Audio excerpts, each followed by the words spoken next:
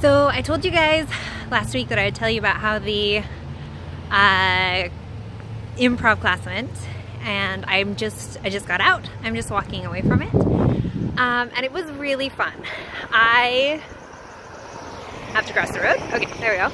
I don't usually do things like that, so it was very interesting. But it was good for me to like kind of tap into the, I guess, confidence and also like goofiness that I know is there, but that I don't access on a daily basis. So I really enjoyed myself. It's always good to try new things. That's honestly probably where I'll leave it. I don't think I'll sign up for like real classes and do a course or anything like that, but I had a lot of fun. So yeah, that's how it went.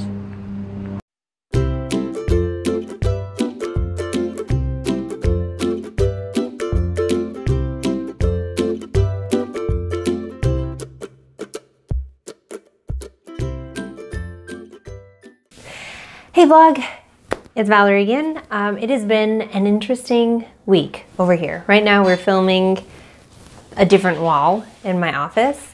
And the saying behind me, sorry there's glare and also my head's gonna be in the way, but it says, "She was just another girl playing hopscotch with the stars" by Atticus. Anyway, I thought I'd tell you guys because my head's gonna be covering it up and I would want to know what was the saying. So anyway, let's get on to the vlog.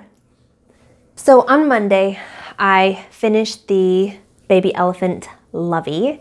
So one thing that was a little frustrating, I ran out of the right type of yarn in the last 3 rows of the last arm. I was like, are you kidding me?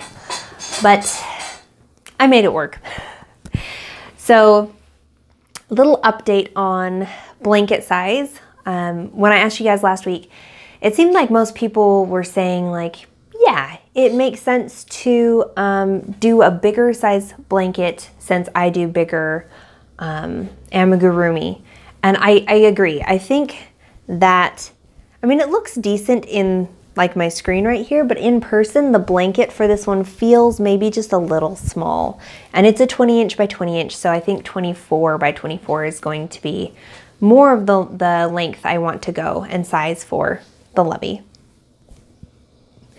So I'm pretty pleased with it, but I think I'm gonna have to make another one because when I was doing the assembly with the doll joint, I mean, it worked, but it was, let's see, you can see the doll joint is just right here. It worked, but it was difficult. I would say that if I were trying to write up instructions for this is how you're going to do it, this is how you're going to follow the pattern, I think I would have a lot of people coming back and saying, like, I followed your instructions and it didn't work. Or I tried and it was needlessly difficult.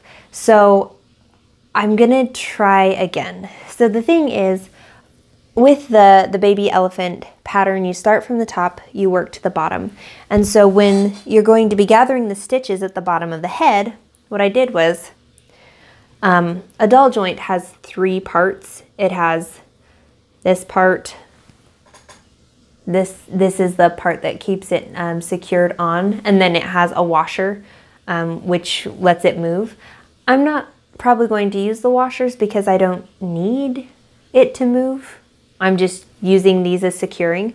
And so what I was doing was you'd put the part that secures it in like kind of that last row of the head, and then when you gather the stitches around and cinch it up, you leave just the tiniest little amount of space so that you can put this side of the doll joint up through the blanket, you know, through that last row of the head, and then, you know, tighten it on. Oops, I dropped it. You know, so then you can sandwich those together and keep the entire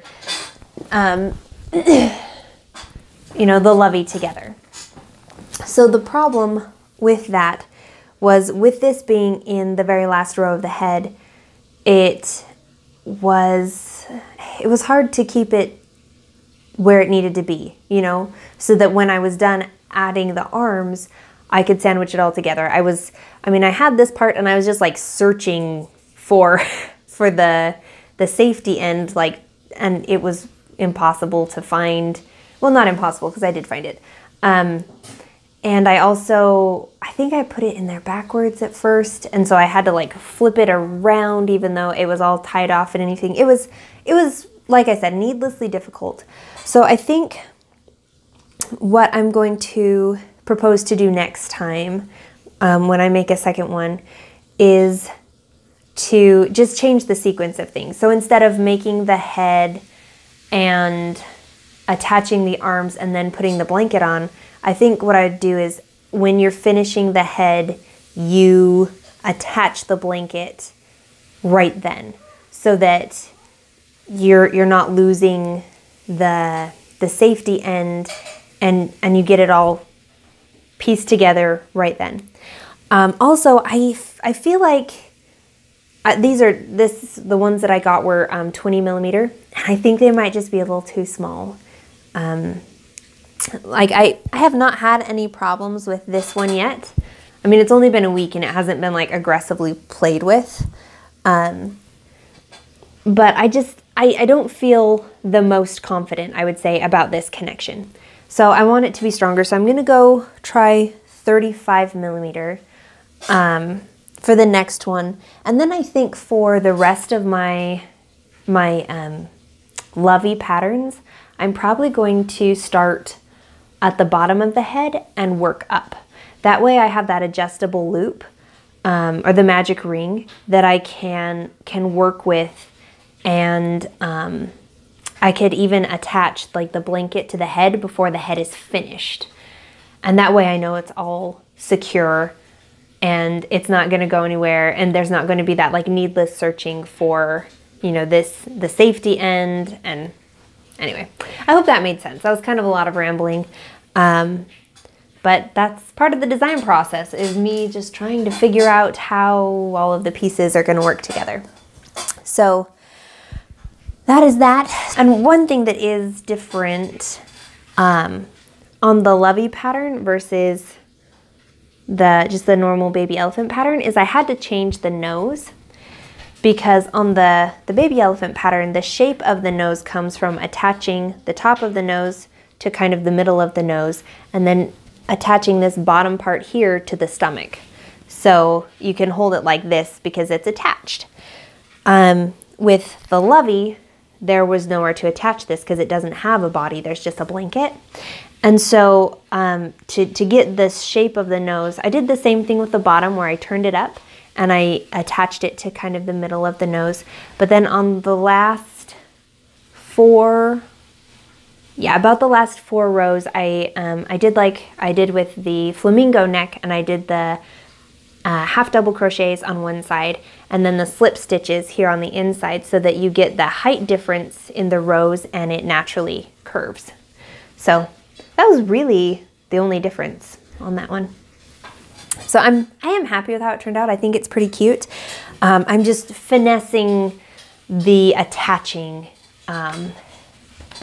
before I move forward with it. So that's where that is. Another thing I did this week was, and I rarely do this, but I made a hat. My first pom-pom ever, actually. It was a lot of fun. So this hat and also what I did on Thursday go together. So on Thursday, I interviewed Billy from the Crafty Floridian for my next podcast.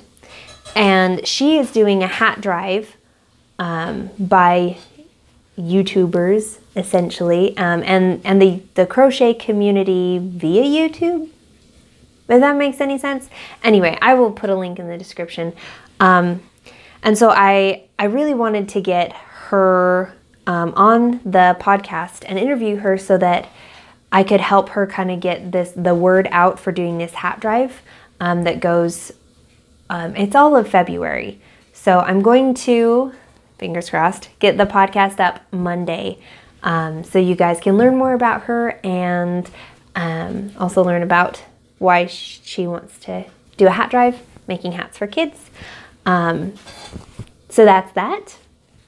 Honestly, like, this hat worked up really fast. I completely freehanded it. I mean, I checked it every once in a while on my daughter's head to make sure, like, this is a good enough size.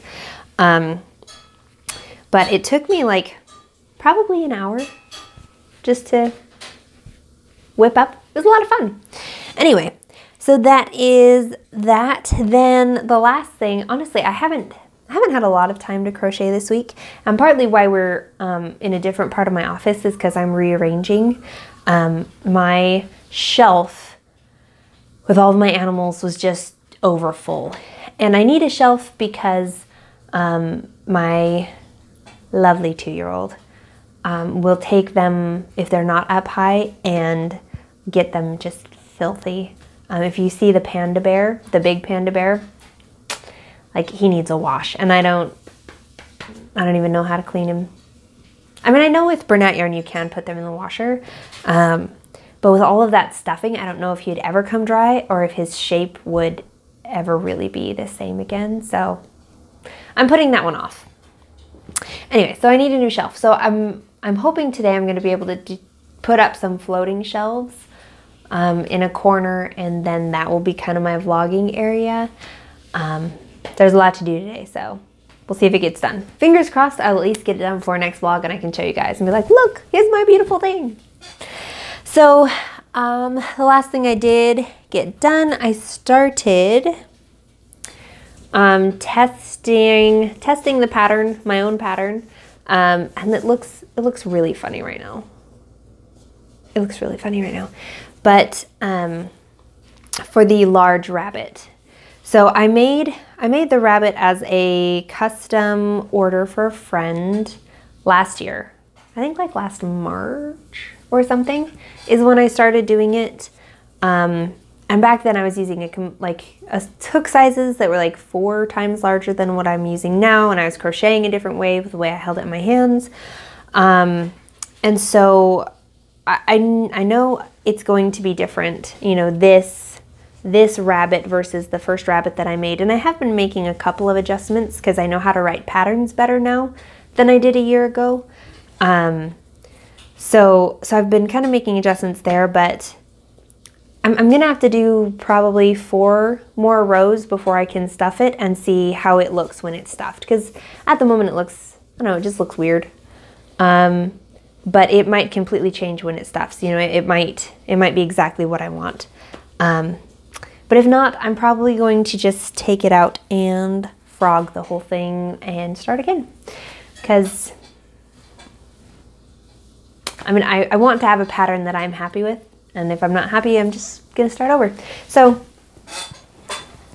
that's kind of where that is. My goals for this week are to get the elephant Lovey all figured out and the pattern typed up so that I can get it off to testers so I can get that pattern, you know, out and ready for the world. And I mean, my really ambitious side wants to also get the teddy bear and the sheep Loveys done as well. We're just gonna have to see how the week goes though, because sometimes they get crazy busy and you're just like, not as much time as I thought. Anyway, I'm definitely getting to the part where I'm just rambling. So thank you guys so much for being here. I will talk to you next week. Yeah, and in the meantime, take care. Bye.